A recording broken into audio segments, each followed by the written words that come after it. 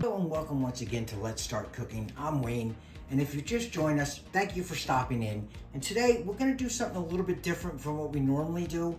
Today we're going to actually be working with venison, and this venison was donated to me by a viewer who's a local.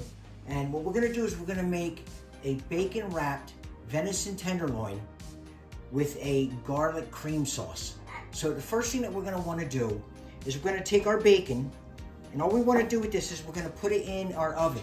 Now you can put it in the oven. I'm going to use an air fryer. We want to lay these out, and we're going to cook this for only about 6 to 8 minutes. We don't want this cooked all the way through. We just want to cook this enough that obviously it's not raw, but we want it to be soft enough that we can still wrap it. So the bacon I'm using is just a smoked bacon. Now this has no nitrates in it. This is a natural bacon. So there's no salt in this. It's just smoked and that's it. So what we're gonna do is we're gonna lay this bacon out. We're gonna cook this for about 6 to 8 minutes, and we're gonna get this in our air fryer.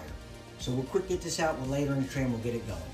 When we're waiting for our bacon to cook, what we're gonna do is we're just gonna get our other stuff ready. And what we're gonna do is we have 2 cloves of garlic, and we have about 3 stems. What we want is about 2 tablespoons of green onion.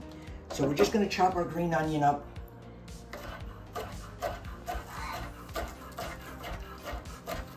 And all we're gonna do is just get enough, about 2 tablespoons. You can add less, you can add more. And we'll chop this up a little bit finer once we get going, but we just wanna make sure that we have enough. We're gonna take our garlic and just do the same thing.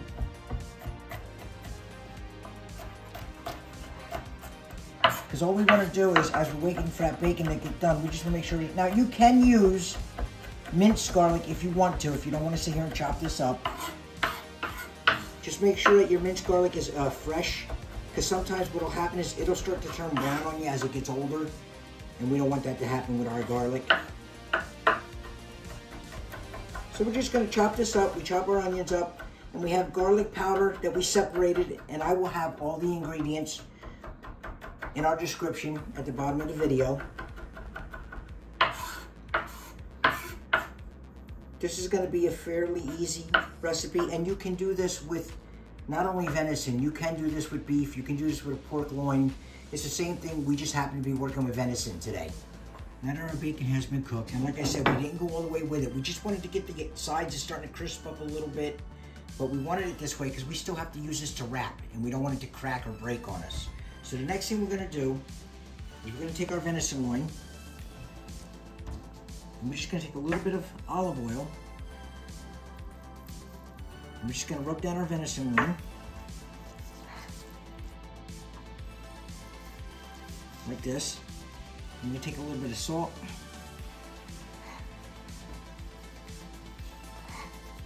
Take a little bit of pepper. And again, you can do this to your taste. You don't have to put a lot on. You can put a little bit on, whatever you want to do. A little bit of pepper, and then we're gonna take a little bit of garlic powder.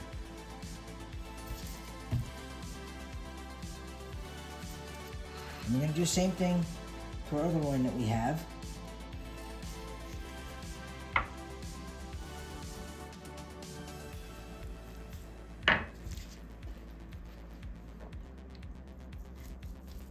I'm just gonna coat this just so it gives something to stick to, that's all. A little bit of salt. And this is the time that you're gonna wanna preheat your oven to 375 degrees. Because what we're gonna do is we're gonna end up putting these in the oven when we get everything done.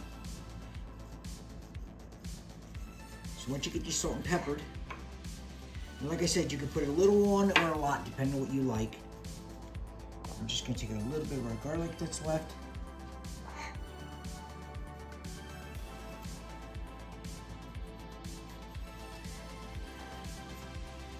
All right, now that we have them done, what I like to do makes it a lot easier is I like to take my bacon, I like to lay it out.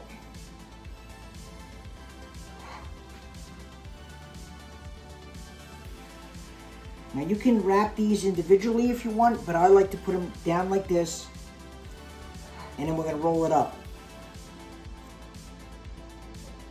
Now, if we were going to do this single, I would put one, I would just wrap it with a piece of bacon, take another piece of bacon. But we're gonna put both of these loins together. We're gonna try to keep these together and wrap everything all in one. So if you have a hard time doing this, as long as the bacon is cool and everything else is nice and chilled, you can take a piece of saran wrap, lay it down, lay your bacon on it, then lay your loin on it, and then you can take the whole thing of saran wrap and use it to help you roll. But all we're gonna do is we're just gonna take this like this. I'm gonna keep these together. And like I said, as you can see, we don't have a whole lot to do. We're just gonna take these right on around.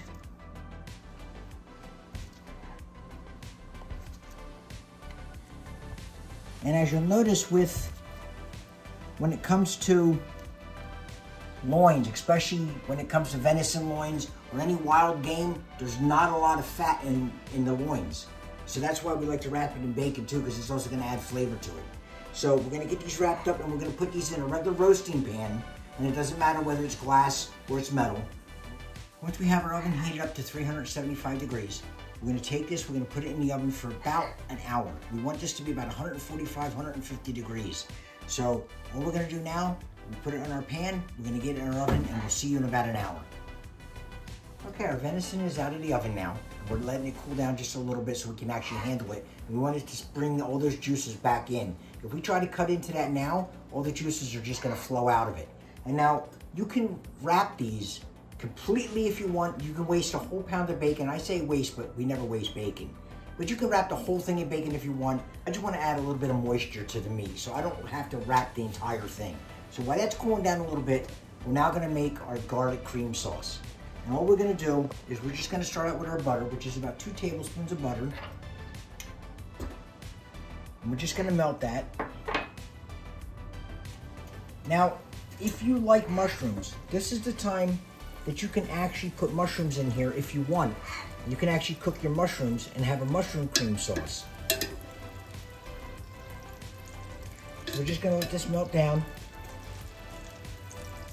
And to this, we're gonna add our garlic and our onions.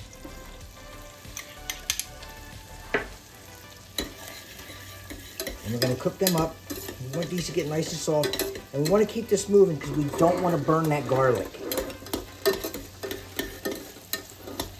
And while we're at this point, I'd like to take this time to ask that if you're watching our videos and you've seen our channel before, even if you're new and this is your first time, I ask that you like our channel, you subscribe to it, and let your friends know, and leave us a comment. Let us know how we're doing.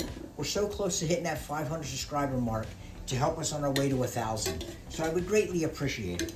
But now that we have this cooked down, we're gonna add now heavy whipping cream. And this is what's gonna make our nice cream sauce. And we're just gonna mix this up.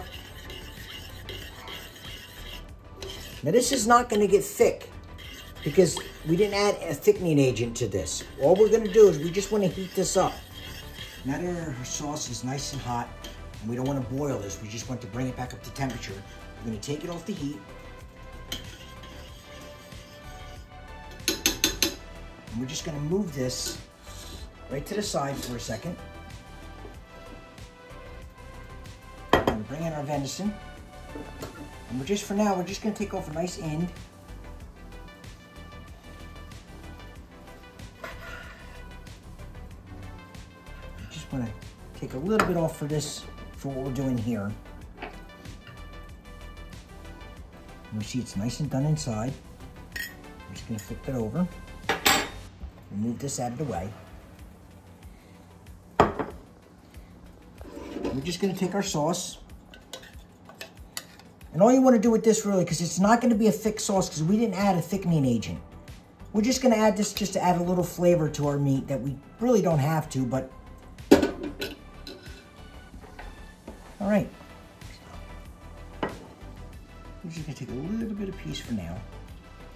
And like I said, we're not trying to thicken this sauce up because we didn't want a thick sauce. This is just to add flavor.